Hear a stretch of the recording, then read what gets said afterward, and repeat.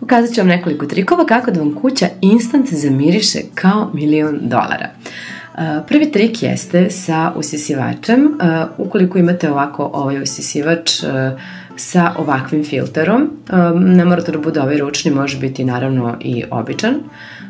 Biće vam potrebno neko eterično ulje. Ovo eterično ulje je neko sa mirisom višnje, ljudi, ono miriše savršeno.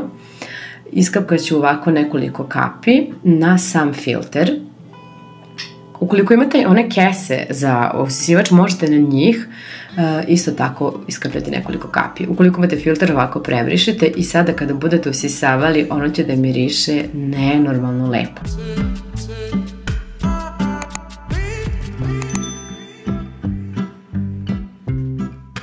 Drugi trik jeste da koristite cimet. Ovo ne bih savjetovala da radite na tepihu, već ovako na podu.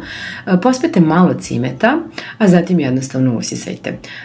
Ovo miriše savršeno, isto, a ako se iskombinuje eterično ulje plus cimet, dobit ćete dobitnu kombinaciju, jer cela kuća mi je zamirisala neverovatno.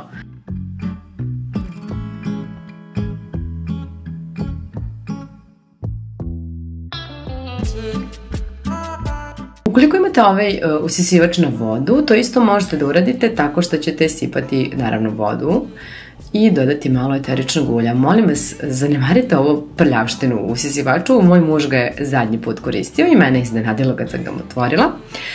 Pošto inače ne koristim ga tako često, sada koristim više ovaj ručni. Kada sada budete usisavali, također će lepo da miriše. U nastavku pogledajte kako da vam zamirišu kuća i nameštaj uz pomoć soda bikarbone. 2,5 kašike soda bikarbone koju ću staviti u jednu manju posudicu.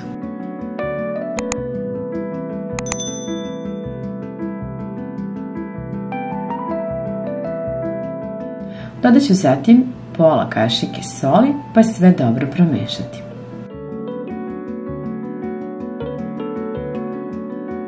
U to ću sipati i eterično ulje, možete dodati eterično ulje po izboru.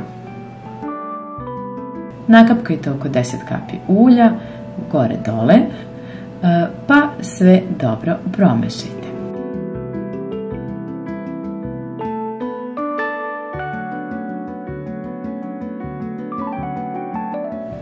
Dobit ćete veoma mirisnu soda bikarbonu,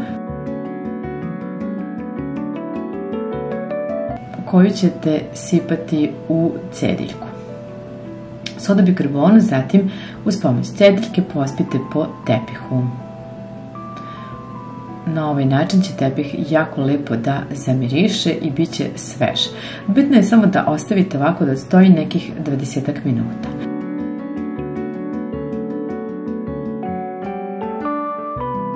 Nakon 20 minuta možete da usisate tepih.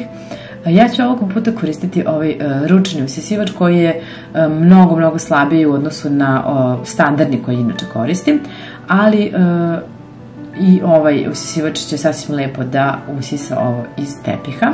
Tepih izgleda čisto, a ne mogu da vam prenesem koliko divno miriše.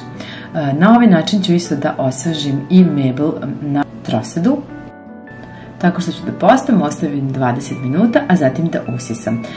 Kada je u pitanju usisavanje mebla, ipak bih preporučila da koristite jači usisivač.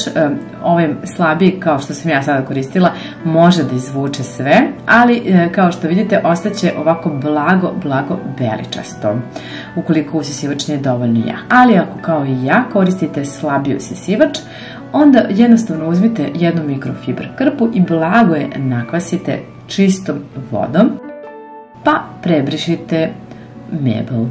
Veoma jednostavno i na taj način ćete otkloniti ostatak soda bikarbone i soli, a mebel će bukvalno zasijati i predivno zamirisati. Na ovaj način možete da osvežite i krevet za kućne ljubimce, ali onda nemojte koristiti mirisnu sodu bikarbonu, već samo pospite običnu i ostavite malo da odstoji, a zatim usisajte. Ja se nadam da će vam ovo biti od koristi. Ako je tako, ostavite mi like. Ćao!